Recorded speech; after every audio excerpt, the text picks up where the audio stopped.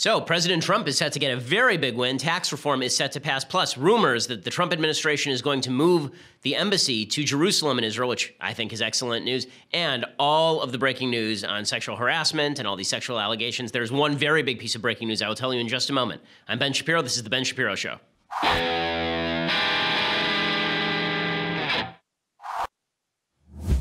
So, really enjoyed my trip to Washington, D.C. It was very enjoyable. I cannot tell you anything about it. That's how secretive it was. It was magical. But in any case, there's a lot going on in politics. The breaking news this morning is that Nancy Pelosi, the House Minority Leader, has finally thrown John Conyers under the bus. The allegations have simply become too much. Also, the dude's 88 years old, doesn't know where he is, shows up to meetings in his PJs, and sometimes dresses down in his office. So she basically had no choice. We'll get to that in just a second. Plus, I'm going to tell you all of the allegations about Matt Lauer because, yeah, gross.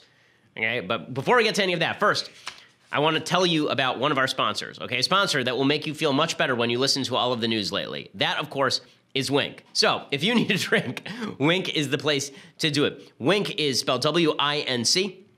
And they make it easy to discover great wine. The way that it works is you go over to their website, trywink.com/Ben, and you take basically a survey, and it tells you what kind of wine is best suited to your palate, what kind of wine is best suited to a particular meal. So when you want to go over to somebody's house and bring a nice bottle of wine, you don't want to look like a rube who just went down and bought a bottle of Manischewitz at the local supermarket. Now you can actually bring a really nice bottle of wine that tastes really great. All the folks at the office have had taste tests of Wink wine, and which is why they're drunk and so bad at their jobs. But trywink.com is the place to do all of this. Again, they have that palate profile quiz, and you answer those simple questions, and then they will tell you what kind of wine best fits your palate. Discover great wine today. The shipping is complimentary. Go to trywink.com/Ben. It's WINC.com/Ben. You get $20 off your first shipment. Again, that's trywink.com/Ben. Get $20 off your first shipment. Trywink, TRYWINC.com/Ben for $20 off your first shipment. Makes it also a terrific holiday gift. You're going over to somebody's house for Christmas.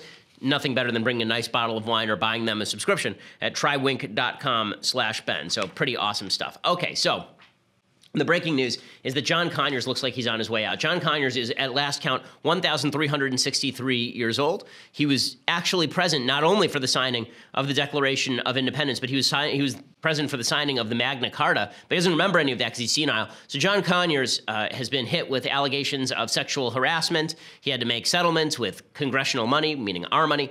And earlier in the week, you recall, Nancy Pelosi defended John Conyers. She said he was an icon.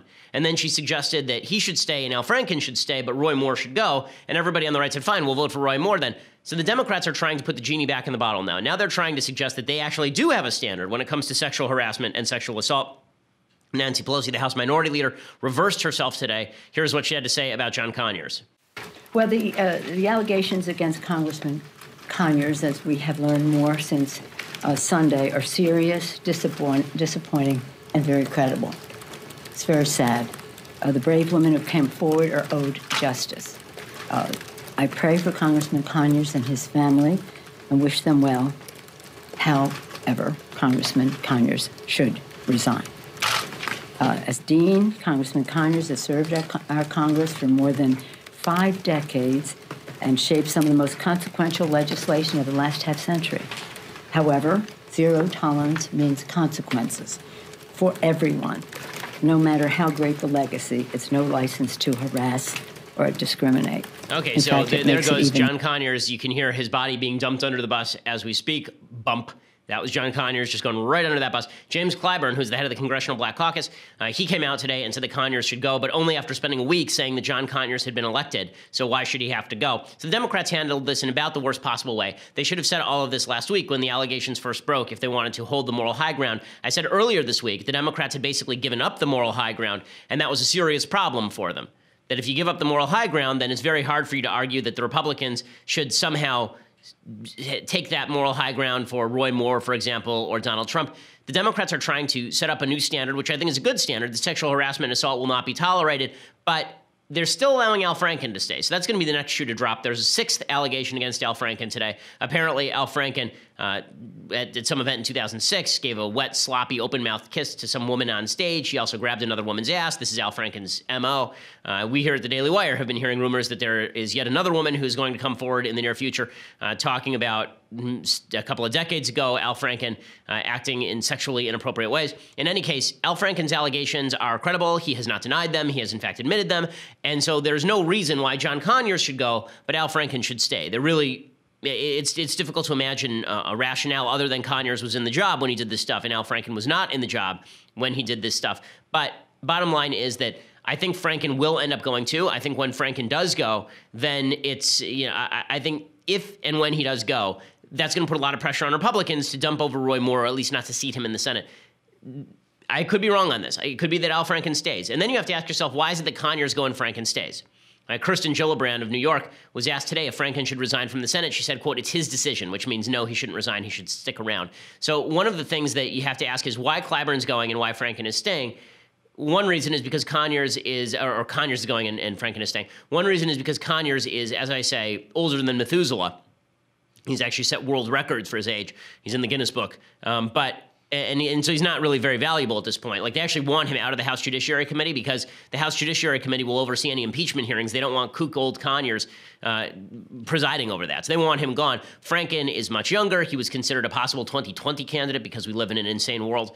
So they don't want to dump him over quite so quickly. If Franken stays, Roy Moore will not only get elected, he will be seated in the Senate. If Franken goes, then there's a good shot that even if Roy Moore is elected, he won't be seated in the Senate. But a lot of it depends on how Democrats decide to treat all this. Now, obviously, these are not the only sexual allegations. These are not the only sexual allegations that are out there. In breaking news, literally this minute, Texas Republican Joe Parton says that he is not going to run for re-election after a nude photo of him was posted on social media. That was revenge porn, as you recall. It was a situation in which he was separated from his wife and he was sleeping with another woman and texted a picture of his ding dong to this lady, and then she revealed it in public. So now he's saying he's not going to seek re-election. So we're seeing a huge turnover in Congress right now, and it's not just restricted to Congress, of course. Now we are finding out that now we are finding out all the specific allegations about Matt Lauer. So Matt Lauer, who was basically fired from yesterday, this is according to Variety.com. He once gave a colleague a sex toy as a present. It included an explicit note about how he wanted to use it on her, which left her mortified. Okay, if she never reported that and the company never did anything about it, that's insane. That's insane. I mean, you know how brazen you have to be to do that to a colleague, give somebody a sex toy and first of all, my guess is that what he told her to do with the sex toy, she probably told him to do to himself. But it's really just horrifying. On another day, according to Variety, he summoned a different female employee to his office and then dropped his pants, showing her his wing-wang. After the employee decided to decline to do anything, visibly shaken, he reprimanded her for not engaging in a sexual act. He would sometimes quiz female producers about who they'd slept with, offering to trade names. And he loved to engage in a crass quiz game with men and women in the office, F, marry, or kill, in which he would identify the female co-host that he'd most like to sleep with.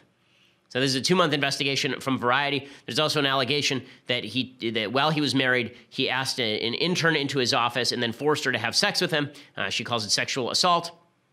On Wednesday, the NBC announced that Lauer had been fired from Today. I guess that they saved $25 million in his annual salary, so he just blew a lot of money in order to harass his employees. But the allegations are pretty astonishing. They're pretty astonishing. According to one of the former producers, they say there are a lot of consensual relationships, but that's still a problem because of the power he held. He couldn't sleep around town with celebrities or on the road with random people because he's Matt Lauer and he's married. So he'd have to do it within his stable where he exerted power, and he knew people would never complain. Apparently, he even had his office was in a secluded space. This is amazing. And he had a button under his desk that allowed him to lock his door from the inside without getting up. This afforded him the assurance of privacy. It allowed him to welcome female employees and initiate inappropriate contact while knowing nobody could walk in on him, according to 2 women who were sexually harassed by Lauer. According to sources, it extended to when Lauer traveled on assignment for NBC. Apparently, he paid intense attention to a young woman on his staff he found attractive, focusing intently on her career ambitions. He asked the same producer to his hotel room to deliver him a pillow. This was part of a pattern. Apparently, he would call various women who worked for NBC late at night to his hotel room while covering the Olympics. So good stuff from Matt Lauer. I mean, the guy is basically like he's like a James Bond villain. He actually has a button in his office that locks the door behind you. He has a hatchet man named Oddjob who's able to actually behead bad employees with his hat. It's pretty incredible stuff. I will admit that here at the Daily Wire offices, I also have a button under my desk that locks the door, but that's mainly to keep Michael Knowles out. But it's really, like, the idea that nobody at NBC knew this was happening. There's such a lawsuit against NBC that's burgeoning here. There's such a lawsuit that's brewing. Really, really amazing stuff. So these scandals continue to play out, and the less anyone has a standard, the more of this there will be. As I said yesterday, the media actually does seem to have a standard. Garrison Keillor of NPR has basically been fired from his job over allegations of sexual harassment. He denies those allegations. I don't think it's sexual harassment to force somebody to listen to the Lake Wobegon tapes. I think that's just torture. I think that they actually use that at Gitmo. But apparently, Garrison Keillor was not above average, and therefore he has been fired from NPR as well. So the fallout continues. In politics, the question is going to be what our standard is. Are we going to hold the same standards that the media hold for themselves? The answer looks like no. But Conyers at least is on his way out, which is a good move. He should go. Franken should go. Roy Moore should go. All these people should go. They should all go. And there should be a write-in campaign. I know it's a little bit late for that in Alabama, but that's just because the Republicans didn't do the right thing the first time. They should have moved Roy Moore out of this position in the first place. Okay, so I want to talk to you about some of the good things that the Trump administration is doing, because they are doing some good things, believe it or not. And one of those good things is a big shakeup that's supposed to take place inside the cabinet. I'll tell you all about that. But first, I want to say thank you to our sponsors over at Tripping.com. Tripping.com is the world's #1 site for vacation rentals. So I'm in a weird position when I go on vacation with my family because we really can't stay at hotels.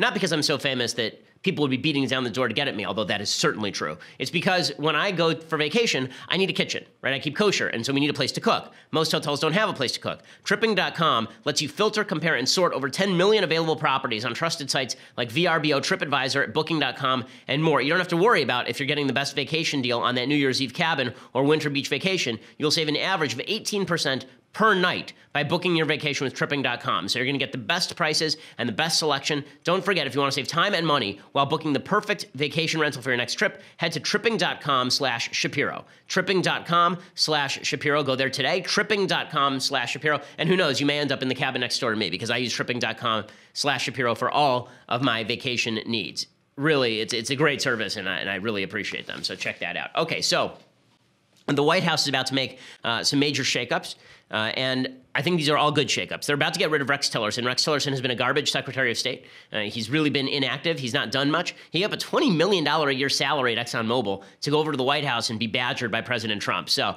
you got to give him credit for that one. But he's been at odds with Trump over foreign policy because Trump is moving to the right on foreign policy, and Tillerson seems to be, center-left on foreign policy. He has apparently described the president as a quote-unquote moron. They differ in their approach to North Korea's missile testing and Iran's nuclear program. Tillerson wants to uphold the Iran nuclear deal. Trump wants to abrogate it. Trump is right. Tillerson is wrong. So the plan in place is that Mike Pompeo, who's over at CIA and has a good relationship with President Trump, would move over to state. That would be a definite upgrade over Rex Tillerson, whom I opposed, not only for his Russian ties, but because I did not trust him on foreign policy. He also had strong ties to oil regimes in the Middle East. And so Tillerson would go. He'd be replaced by Pompeo. And then Pompeo would be replaced at the CIA by Senator Tom Cotton, which is a really interesting move. It opens up another Senate seat, so it's a little bit risky. Arkansas is definitely a red state, and the Republicans would have an advantage going in, but it opens up another Senate seat that really would not be open. Tom Cotton, I believe, is still in his first term in the Senate in Arkansas. He's a relative newcomer, but he has a really good record. And Cotton obviously also has a military background. So he'd move over to CIA. Pompeo would move over to the State Department. It's not clear if Trump has actually made the move yet or greenlit the move yet, but it is clear that he doesn't like Tillerson, right? He's been tweeting about Tillerson openly. I talked about this in October. Just a few weeks ago, on October 1st, Trump tweeted, quote, "I told Rex Tillerson, our wonderful Secretary of State, that he is wasting his time trying to negotiate with little Rocket Man." So this is all a staff shakeup overseen by the Chief of Staff, John Kelly. And I think that it's a good move. I think that somebody who doesn't like Trump, obviously the State Department is leaking this, Tillerson allies probably leaking this, but this would definitely be an upgrade. And it's pretty obvious that Tillerson doesn't want the job. He said earlier this year, quote, "I didn't want this job. I didn't seek this job. My wife told me I'm supposed to do this." So he wants out. Trump wants him out. So get him out, and that's totally fine with me. I think that's a good move by the Trump administration. Other things that the Trump administration that are good are that are happening right now. So Trump is about to get his tax reform bill. This looks like this is going to pass. Today, John McCain announced that he would vote in favor of the tax reform bill. I've gone through some of the pros and cons of the tax reform bill. It's bad for people like me in California, high-income earners who live in high-tax states. It doesn't work well for us. It is an across-the-board tax cut for everyone else. It's an across-the-board tax cut in small measure for everyone else. There's some deductions that go away or are minimized. The child tax credit goes away or is minimized. There's a proposal on the table from Mike Lee to expand the child tax credit. That's not a bad move. But overall, the bill is worth voting for. It lowers the corporate tax rate. That's something that definitely needs to be done. All the focus on individual tax rates is for political gain. But the reality is that individual tax rates are not killing business investments in the country right now. Individual tax rates are too high for sure by a long shot. But it's the corporate tax rates at 35% that are driving people not to hire. It's driving people to minimize their business investment because they don't want to be taxed at 35%. So Trump is out making the case yesterday. He was making the case on the road in St. Louis. It's a good sign they can get tax reform passed because here's the fact. If they can't pass tax reform, they are passing zero things. Nothing gets passed if they don't pass tax reform. And they also need to pass tax reform in order so that there's any momentum going forward on issues like immigration or budgeting.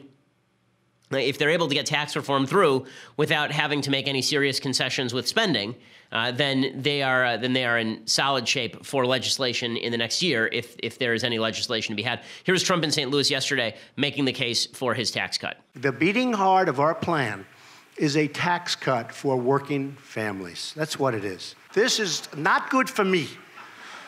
Me, it's not so. I have some very wealthy friends. Not so happy with me, but that's okay. You know, I keep hearing Schumer, this is for the wealthy. Well, if it is, my friends don't know about it.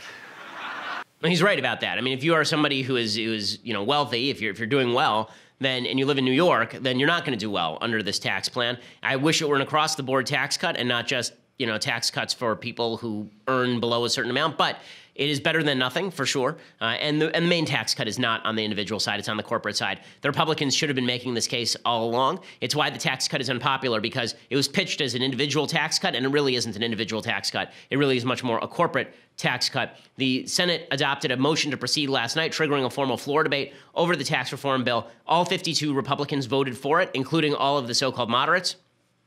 And there's a new tax reform study that is out today showing that the CBO analysis shows that everyone's taxes will be reduced. Guy Benson has a good write-up on this over at townhall.com. He's been all over this.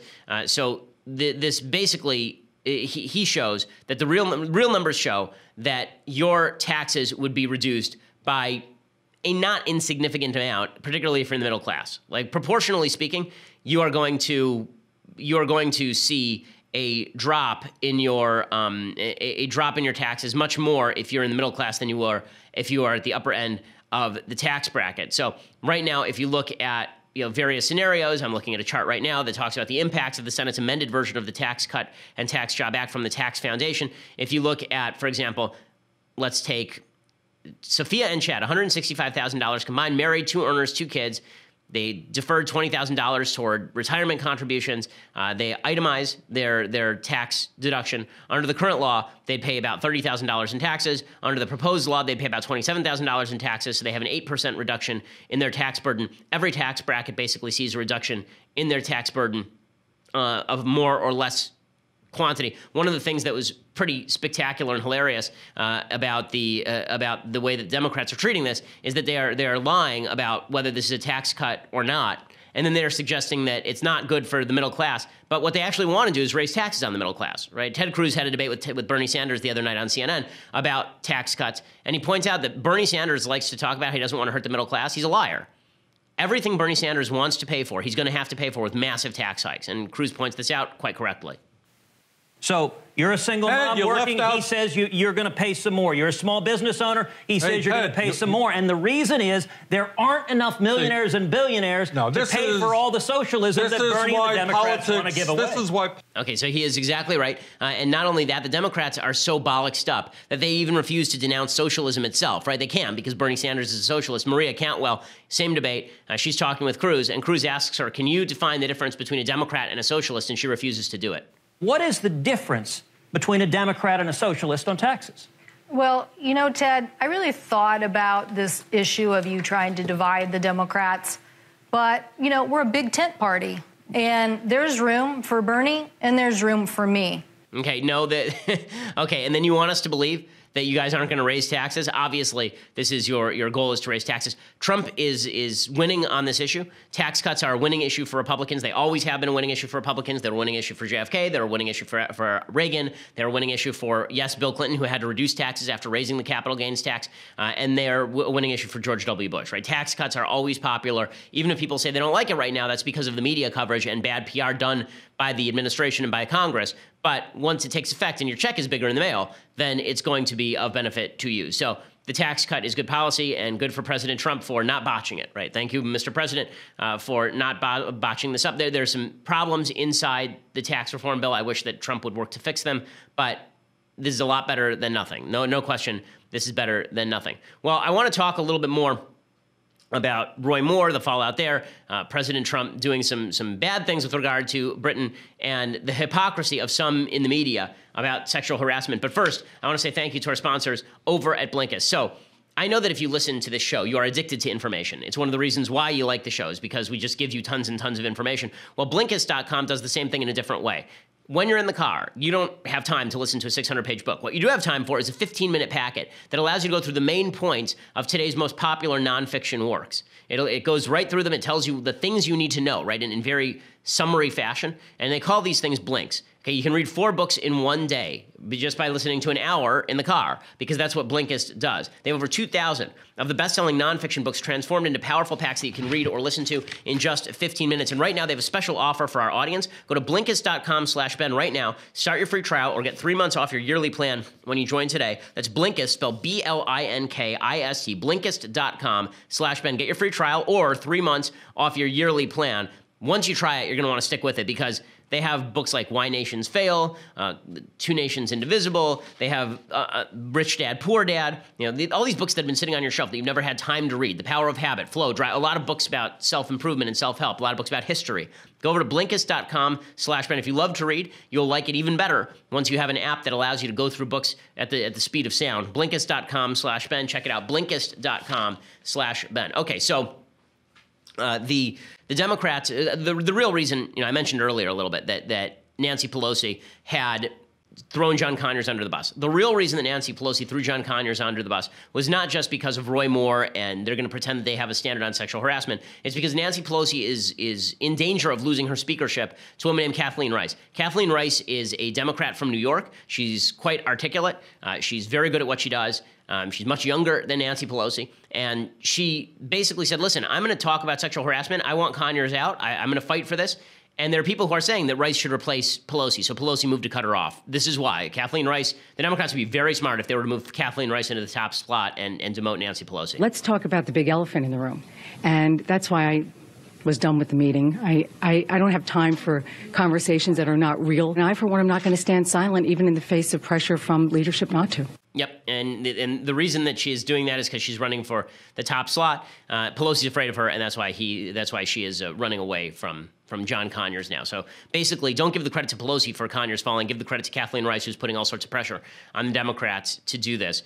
Maybe it's for political reasons, but whatever the reason, that's the right thing to do. Meanwhile, if you have any sort of bets down as to who is going to be next in the sexual harassment fallout, I think that, let's just say that Geraldo Rivera might not be the worst bet. The reason for that is because yesterday, after the Garrison Keillor allegations and after Matt Lauer was forced out at NBC, Geraldo had a bunch of tweets in which he basically defended all of this. He said, sad about Matt Lauer. Great guy, highly skilled and empathetic with guests and a real gentleman to my family and me. News is a flirty business. Really? Okay.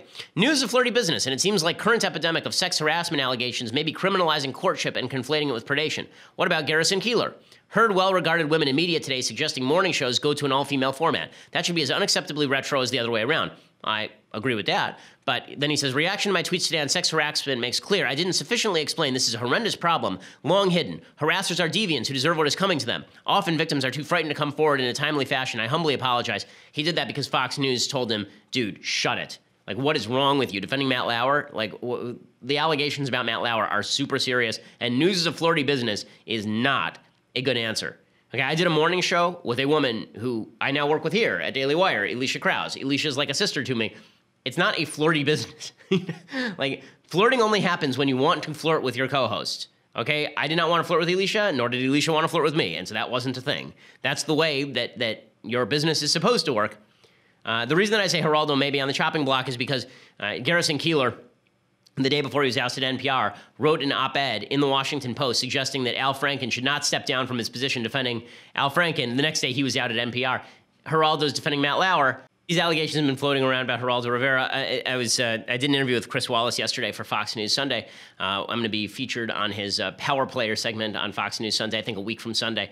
And we turned to each other and we said, are we going to be like the last two guys in media after all this is finished? There are a lot of guys, I think, in media who are not doing this, but apparently this was an epidemic. Okay, so in other news, Roy Moore said something yesterday that it shows you how willing people are to believe things. I had a long conversation with my good friend David Limbaugh yesterday. David and I have been friends since I was 17 years old. David is one of the nicest guys in the business, somebody who I think is really principled, supported Ted Cruz in the primaries, voted for Trump in the general election, very strongly supported Trump in the general election. He and I disagreed about that. And David and I were talking, and we talked at length about Roy Moore, and he said that he was annoyed by the number of people who were basically saying that it was morally inconceivable to vote for Moore. Again, and he made the same argument that he made during 2016. It's a binary call. You got to vote for one or the other. It's either Doug Jones or Roy Moore, and Doug Jones is pro-abortion. Roy Moore isn't. You may think that Roy Moore is a scuzzbag, but acknowledge that it's a bad choice and you have to make it. I've always said I thought that was the strongest argument in favor of Moore, although I think that points for honesty. Although I think that it doesn't wash for me because I think that you can't treat every election in isolation. If we keep saying that every election is the only election that matters, then pretty soon very few elections matter because we're just selecting bad guys in every election. The whole point of this is that you preserve your character so you can fight another day. You preserve your character so you can have the moral high ground, and that's important. That's my point. But I'm not begrudging people who make a different calculation, right? I think that I understand your argument. I just don't agree with it. I may not agree with it morally. I may not agree with it in a utilitarian sense, but I understand the argument. I'm not going to pretend that the argument doesn't have some weight. It obviously does. But what does bother me is all the people who are trying to convince themselves that Moore is innocent, right? That Moore didn't do anything at all. I think that it is highly unlikely, let me put it that way, very, very unlikely that Moore didn't do anything, given the fact that there are 9 women who have made allegations about Roy Moore. Yesterday, Roy Moore was trotting out his latest conspiracy theory, and this is what drives me nuts about the partisan hackery of all of this, is that if you wildly allege things, then people on your own side will buy into it so long as it serves their political purposes. Here's what Roy Moore had to say about how these allegations came to fruition. When I say they, who are they? They're liberals. Right. They don't want conservative values. Right. They're the lesbian, gay, bisexual, transgender who want to change our culture. They're socialists who want to change our way of life. Right. That's right. Putting man above God. Yes. And the government is our God. They're the Washington establishment that simply wants to keep their jobs, do the same thing, keep everything same so they don't lose their position, their power, their prestige. Okay, so there he goes, essentially saying that the people who are trying to stop him are all liberals. They're lesbian, gay, bisexual, transgenders who want to change our culture. The socialists are behind these allegations. Okay, the 2 women who are behind the allegations are apparently, who are behind the main allegations. One says that she was 16 when Roy Moore took her out into his car and essentially tried to rape her. That's the one with the yearbook. And then the other woman who came forward and said she was 14 when Roy Moore took her home and tried to molest her. Both of these women are Trump supporters. They're white, straight Trump supporters. So no, this is not just about the quote-unquote liberal agenda. It is about whether Roy Moore did this stuff or not for a lot of these people. But as long as you're willing to put everything in the box of conspiratorialism, you're able to get away with everything. And you're seeing that now Moore's best supporters are moving this direction. They can't deal with the cognitive dissonance of just saying Roy Moore may have done some really bad stuff years ago, like really bad stuff years ago, but we're going to vote for him anyway, which is what Kay Ivey, the governor of Alabama, was honest enough to say. Now they're trying to rehabilitate Moore and say that all of this is nonsense, which, again, I think this puts us in a very difficult position if you're trying to be intellectually honest. Here's Mo Brooks, who ran against Moore in the primaries and lost, saying that the yearbook is forged, the woman who alleges that Moore signed her yearbook and then tried to rape her, basically, that yearbook is forged. There are only 2 that have asserted that Roy Moore engaged in unlawful conduct. One of those is clearly a liar because that one forged the Love Roy Moore part of a yearbook in order to try to, for whatever reason, get at Roy Moore and win this seat for the Democrats. Let me ask and there's you. a lot more to it as to why I believe that the evidence is almost uncontrovertible about whether the yearbook was forged. So now you're down to one witness. And you look at the preponderance of the evidence, and then you add Roy Moore's denial in it. You add his long, deeply held Christian beliefs, and I just don't think there's anywhere in the world that a jury would agree with the assertions of the Washington Post. So the allegations that the yearbook are faked, that would be the weirdest story ever if the yearbook were indeed forged. And there's a second allegation by a woman who has nothing to do with the yearbook. So again, deal with the cognitive dissonance, okay? If you want to own it, own it. If you want to say, listen, we have to elect bad guys because there are worse guys out there, we have to stop, own that argument. But do not recast evidence. Do not pretend bad things didn't happen because it's uncomfortable for you to admit that you're voting for a guy who's done some pretty terrible things or who has allegedly done some pretty terrible things. Okay, so meanwhile, President Trump, who I praised before on policy, I was asked by a member of the administration very recently how I thought that the administration was doing overall. And what I said was this. I said if I had to grade them, I'd give them an A on executive policy, I'd give them a C on negotiations with Congress, and I'd give them a D on communication. And that seems to be the pattern, right? And that's sort of how today's show is. On policy, the Trump administration is about to get tax reform done. They are about to make some good moves with regard to Jerusalem. There's a strong rumor coming out of the White House that the administration is about to move the embassy, if not move the embassy to Jerusalem in Israel, to declare Jerusalem the capital of Israel. That would be great. I have a niece who was born in Jerusalem, and her passport just says Jerusalem. It doesn't say Jerusalem, Israel, because the State Department refused to recognize that Jerusalem is a part of Israel, even though it has been the eternal and will be the eternal capital of Israel for all of time. In any case, all of this is very good policy. So A for that. In terms of negotiation with Congress, again, the administration is not totally to blame because Congress has been very fractious, but they haven't been able to get major policy stuff done, but they're trying, and I think tax reform will get through.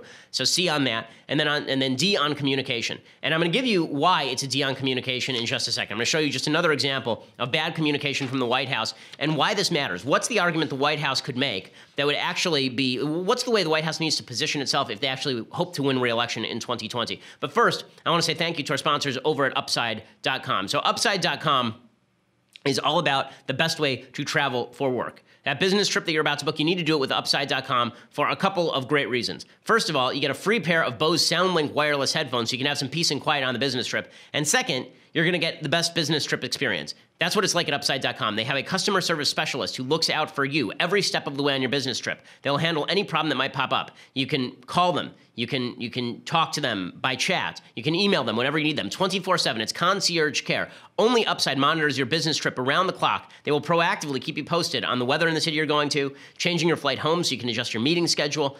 You don't get this sort of care from any other travel website. They basically leave you to your own devices, and if something gets screwed up, tough, you eat the cost. That's not what Upside.com is all about. That concierge care makes sure that you have the best business trip possible, and they have great prices for flights, hotel, and rental car. Go right now, use my promo code BEN. When you book your first business trip at Upside.com, use that promo code BEN, and you get a free pair of Bose SoundLink wireless headphones. So again, code BEN at Upside.com. Claim my free gift to you, Bose SoundLink wireless headphones.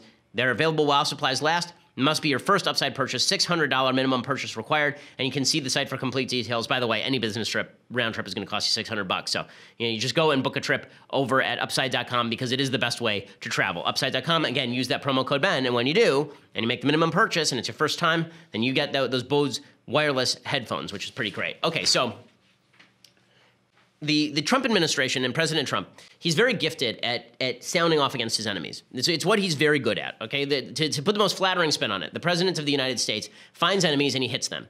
He doesn't always hit them in the most appropriate way. In fact, I think he hits them in some pretty morally egregious ways. He will say things that are not true about them, but he's very good at putting his opponents in a box. Right? He hits and he hits and he hits until they are down in the corner whimpering. That's what he did in the 2016 election cycle during the primaries. That's what he did during the general with Hillary Clinton. It is not enough to make your opponent look like the villain. You have to look like the hero. Okay? In politics, if you want to get young people particularly to vote for you, it can't just be you saying the other guy is bad. It has to be you saying the other guy is bad, and this is why he's bad, and this is why I'm good. Right? You actually need to make an affirmative case for yourself. Trump never makes an affirmative case for the administration. Instead, he only makes negative cases. The problem is now he looks like a villain attacking other villains. And young people have this sort of faux cynicism about politics where everyone's a bad guy except Bernie Sanders. Everyone's a bad guy except Rand Paul, right? Whoever is the most kind of out-of-the-box candidate, who is perceived to be pure as the driven snow, those are the candidates that young people like. And that's because they perceive them as the heroes of these particular morality plays. Everyone who votes sees politics as a morality play. Even people who are 60 who voted for Trump in the last election cycle see politics as a morality play. They just see it as a deeply immoral morality play in which Hillary Clinton is the devil and Trump is the devil you know in order to defeat the devil you don't. I think that was the majority of people who voted in the last election cycle. The people who loved Trump were able to somehow fit Trump into the hero box, which I don't understand how you could do that in the last election cycle. Maybe it was just because he was hitting Hillary Clinton. That alone gave him the title hero as opposed to sort of anti-hero. In any case, what Trump needs to do, if he wishes to win the 10 million additional votes that he's going to need between now and the next election cycle to win re-election, is he needs to show people that he is not just anti-media, but that he is pro-truth. He needs to show people that he is not just anti-radical Islam, but that he is pro-truth about Islam. He needs to show people that he is not just anti-big government, but that he is pro a limited government view of the future. Right? That's what President Trump needs to do. And if he won't do it, then the vice president needs to do it. And if the vice president won't do it, then other members of the administration need to do it. The bottom line is that you cannot constantly project your most nasty negative face and hope that you're going to win over young people who are idealistic enough that they will just stay home or vote third party. Right? This holds true for the other side, too. Hillary Clinton thought that she could win just by bashing Trump. It didn't work. Young people did not show up to vote for Hillary Clinton because Hillary said, I'm not Trump, and young people said, we don't care. Okay, the same thing is true for Trump. If he wants to win over people who are under the age of 50, then he's going to have to actually start making an affirmative case for himself. Unfortunately, he's uncomfortable doing that, I think. He's uncomfortable sort of putting himself out there because it does take a little bit of vulnerability to put out your own views. It takes a little bit of vulnerability not to play the villain, but to try and be sincere about the views that you hold. You know, when you go out there, I know because I speak on a regular basis. When I go out there and I attack, when you're on attack, there's very little vulnerability. When you're on the offensive, you're not very vulnerable because the other person is on the defensive. But when you put out your own viewpoint, when you put out your deeply held beliefs, and you subject those to attack and assault, that takes some real strength. It's harder to do. And I think that it's also what wins you the most points in the end. If you can do both, if you can attack where it's necessary to attack, and you can prop up a vision, build a vision for the country at the same time, that's how you win. That's what Ronald Reagan did. I think in his first term, that's what George W. Bush did. Donald Trump needs to do that. Donald Trump is not doing that right now. And I'm going to explain what he did wrong yesterday on Twitter and how it's going to blow back. I know there are a bunch of people who are saying it's genius, genius, MAGA, MAGA, genius. It was not. I will explain in just a second. But first, you're going to have to go over to dailywire.com and subscribe. For $9.99 a month, you can get a subscription to dailywire.com. When you do, you get the rest of my show live on video. You get the rest of Michael Knowles' show live on video. You get the rest of Andrew Klavan's show live on video. You're part of my mailbag tomorrow. We'll answer live questions, yes, about pudding, but also about other topics over in the live mailbag if you subscribe. So make sure you go over and do that. For the annual subscription, $99 a year, cheaper than the monthly subscription, you also get this, the very finest in all beverage vessels, the leftist tears, hot or cold, Daily Wire tumbler, world famous, often imitated, never duplicated. Go check it out right now. Plus, you'll get discounts at the Shapiro store, which is shortly to be unleashed upon the world. And we have all sorts of fun things that are coming, fun, cheeky things that are coming. So that will be quite wonderful. Also, if you just want to listen later, iTunes, SoundCloud, please subscribe to our YouTube channel. We have lots of cool video content coming out for the holidays. So check that out. And we are the largest, fastest growing conservative podcast in the nation.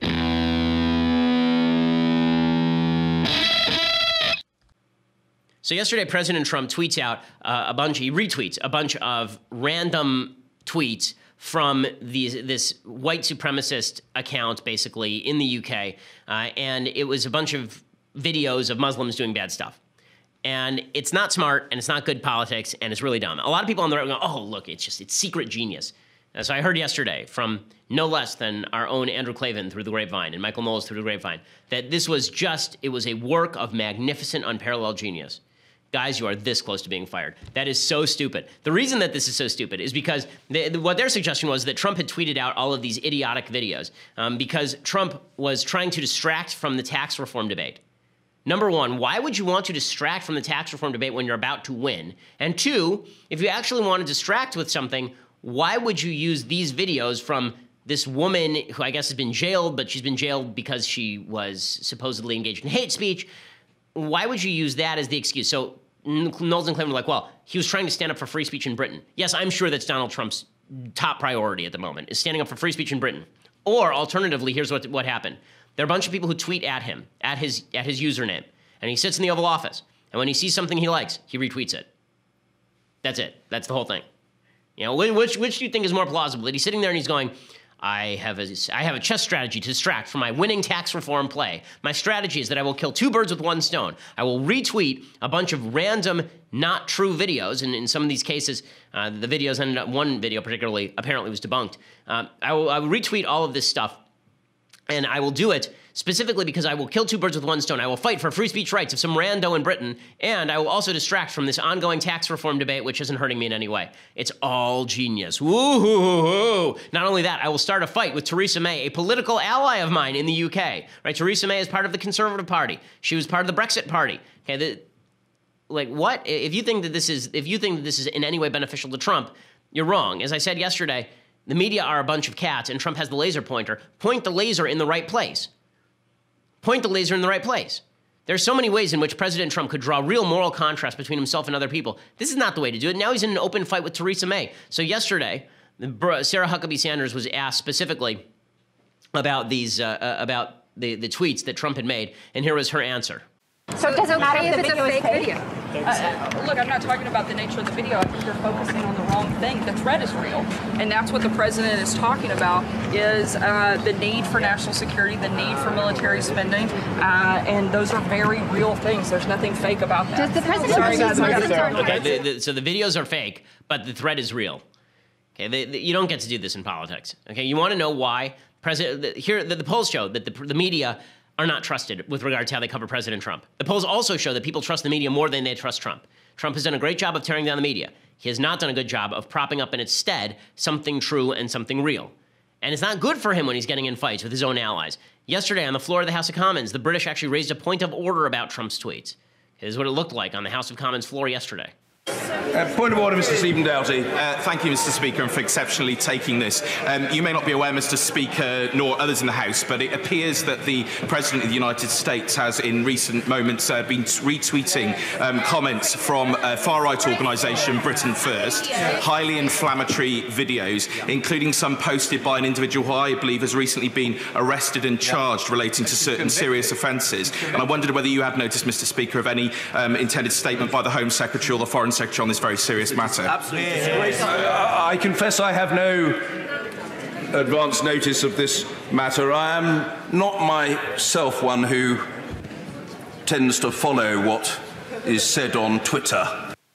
Okay, so there is point of order in the House of Commons, and Trump fires back. He goes after Theresa May, the Prime Minister of Britain, and he tweets this. He says, Theresa May, don't focus on me. Focus on the destructive radical Islamic terrorism that is taking place within the UK. We are doing just fine. Why are you getting in a fight with Theresa May? She's your political ally. Why would you do that? Why is that a useful thing to do? And there are a bunch of people yesterday saying, this shows that Trump's really on his game. He's really on the ball. Like, well, no, it doesn't. It shows that he's getting in fights with his own allies. Why is that a smart thing to do? And by the way, we're not doing just fine on radical Islamic terror. I mean, there was a terrorist who just killed a bunch of people in New York the other day. This is it's you know, Trump is doing better than Obama did on it, no question, but this is useless, and it's not setting him up to be the good guy. You want him to be the good guy. The president, people want their president to be the good guy. They don't want their president to be the bad guy. There's no such thing as a two-term president who is perceived widely to be the bad guy. Even Richard Nixon in 1972, this is pre-Watergate, was perceived to be a good guy in 1972. Seriously, go back and look at the campaign. He wasn't just a bad guy who was defeating George McGovern. Okay, time for some things I like, some things I hate, and the big idea. We'll try to fit as much of this in as possible. So things I like, I started watching Mindhunter on Netflix. I'm about 3.5 episodes in. It is quite good. It's very graphic. It is rated R2X. There's some graphic sex for no reason. The graphic sex is completely superfluous to the plot, but it's like, ooh, we're Netflix, so we're going to show a naked chick on screen. And then there are a couple of crime scene photos that are pretty graphic. I used to work in a DA's office, so I've seen worse than this, but it's a really interesting show. The basis of the show is these two guys from the FBI who they've never done any serial killer profiling, so they decided to go around interviewing serial killers to determine what exactly make serial killers tick so they can help profile and identify them before they kill again. Here's a little bit of the trailer. It's not easy butchering people. It's hard work. Physically and mentally, I don't think people realize you need to vent. You know, there's a lot more like me. Do you think so? 40 years ago, your FBI was founded hunting down John Dillinger. Now, we have extreme violence between strangers. We travel around the country and teach FBI techniques to cops. You guys mind if I bother you for a minute? She was found cuffed and lashed to the bed. What people won't do to each other. There's nothing people won't do. How can we help? We should be using every resource we can. Talking to the smartest people we find from the broadest. Okay, so the series is actually quite good and very compelling. The two main characters in the series are a guy who's kind of a nerdy guy who's very into the vagary of all of this, and a kind of hard-charging cop type. So far, I'll say the first 3.5 episodes are very good. All of the compelling scenes, virtually all of the compelling scenes, are the interviews with the actual serial killers. Those are pretty interesting. Okay, so that is that's a show that's worth watching if you can stomach the graphic. It's one of those shows that I don't think that my wife will enjoy too much, but it is quite good. If you like Silence of the Lambs, this is the kind of show for you. Okay, time for some things that I hate, or a thing I hate. Okay, so this thing I hate is actually a thing I sort of love. So there's a Michigan Democrat who is running for Attorney General in the state of Michigan. Her name is Dana Nessel, and she is now running an ad all about why she is qualified for higher office. The reason she says she is qualified for higher office is because she does not have a penis. No, I am not kidding. This is an actual ad that is actually on the internet and is actually running and is real, and this is real life, and what the hell is happening? If the last few weeks has taught us anything, it's that we need more women in positions of power, not less. So, when you're choosing Michigan's next Attorney General, ask yourself this. Who can you trust most not to show you their penis in a professional setting? Is it the candidate who doesn't have a penis? I'd say so. Some people will tell you I can't be the Democratic nominee for Attorney General here in Michigan because we can't have an all-female ticket for statewide office in 2018. Pundits and insiders are asking, can we afford to have a female governor, a female attorney general, and a female secretary of state? Well, I read the news, and I bet you do too. And it has me wondering, can we afford not to? Now, if you want to know more about what I'll do as Michigan Attorney General, head to Dana2018.com. My goodness. But right now, I want to tell you what you can expect me not to do.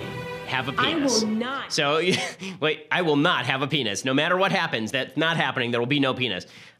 I hope that she doesn't become a transsexual, in which case she'd have to add one. But in any case, I don't want to define people's gender for them. In any case, this is a thing now. So I guess that the way this is going to work is that men are the evil gender, females are the great gender. We never have to worry about women being corrupt in office or doing anything bad in office or covering up for sexual harassment like Nancy Pelosi for years. We won't have to worry about any of those things because women don't have penises, and penises are bad. Penises make you terrible, which is an amazing thing.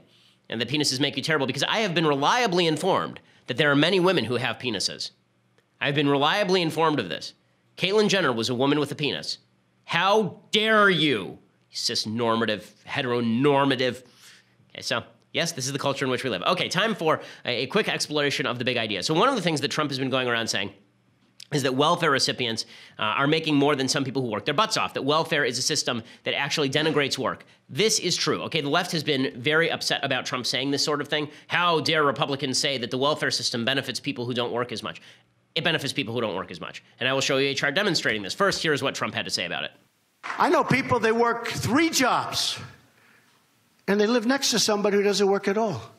And the person who's not working at all and has no intention of working at all is making more money and doing better than the person that's working his and her ass off. And it's not going to happen.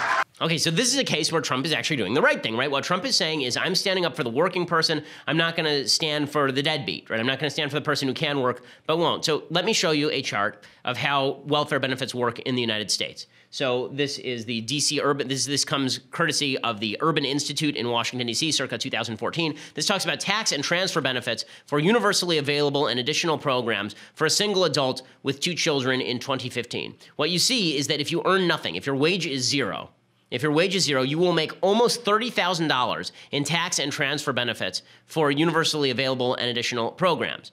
And then you see that it sort of goes down, and then it hits a cliff at about a little under $30,000. When you hit that cliff, the total amount drops. Suddenly, it's $12,000. Right?